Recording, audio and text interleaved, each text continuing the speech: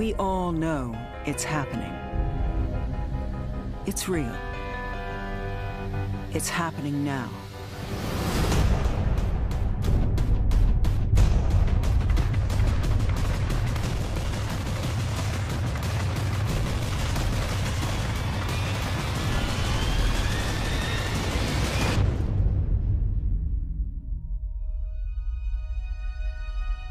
The droughts,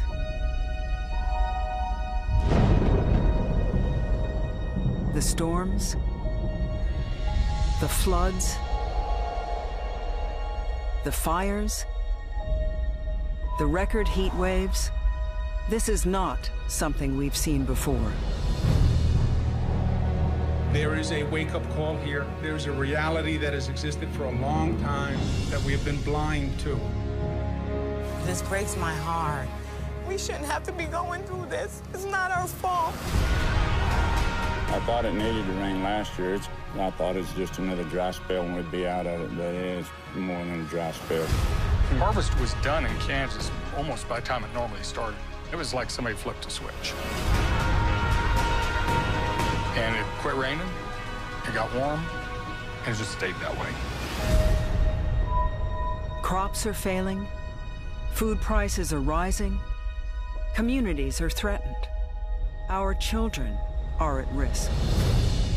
2015 was the worst wildfire season on record, with more than 10 million acres burned. Because of global warming, mountain snow now melts earlier each year.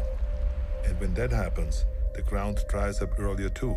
How much do you think has to do with global warming? You can't deny the fact that it's getting warmer and drier. It had over the last century was an extra foot of sea level, largely as a result of climate change. She said, "Mommy, hold me, I'm scared." And I did, I held her. And then a wave started coming up over me. I felt the water rising, and we went under. And I knew I lost her immediately because I knew she couldn't get up again. I'm a Christian. I'm conservative in many ways. And I also believe that climate change is real. A thermometer is not Republican. A thermometer is not Democrat. Eventually, Miami will be underwater. It's just a matter of when. The sea level is going to rise, and Miami won't be here when it rises. There is no doubt that climate change is a threat to our national security. We all know that human activities are changing the atmosphere in unexpected and in unprecedented ways. If I may use a strong word, I would say that we are at the limits of suicide. This is the painful reality of a world radically altered by climate change. It's not reality TV. Make no mistake, Trump's reckless denial of climate change is dangerous. A threat to your livelihood, your safety, your children, and the prosperity of this nation. All of this with the global warming and that, a lot of it's a hoax. It's a hoax. There's no doubt in my mind the damage from Sandy was worse because global warming caused the sea level to be higher. I am not a believer in climate change. We used to have seasons back then. Right. Now we don't. We're going to cancel the Paris Climate Agreement. The same people that don't want to believe in that science believe in science when they need to take a pill. And we're getting warmer faster and faster. We're heading into an unknown future like we have never put ourselves in before. Speaking of global warming, we need some global warming. It's freezing.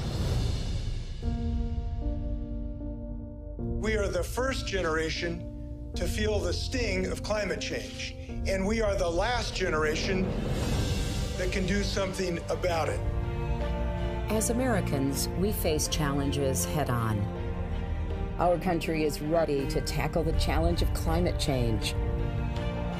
Together, we can make America the world's clean energy superpower. I heard you say that you think they're beautiful because of what they symbolize. Yeah, what they represent. The ability to generate electricity without putting carbon in the air. We can run our homes, our cars, our businesses on clean power and create millions of new jobs doing it. 500 million solar panels across the country in the next 4 years, and enough renewable energy to power every home in America within the next 10. I'm not going to let anyone take us backward, deny our clean energy future, or hand our children a dangerous world destabilized by climate change. Together, we can do this. For our future, for our children.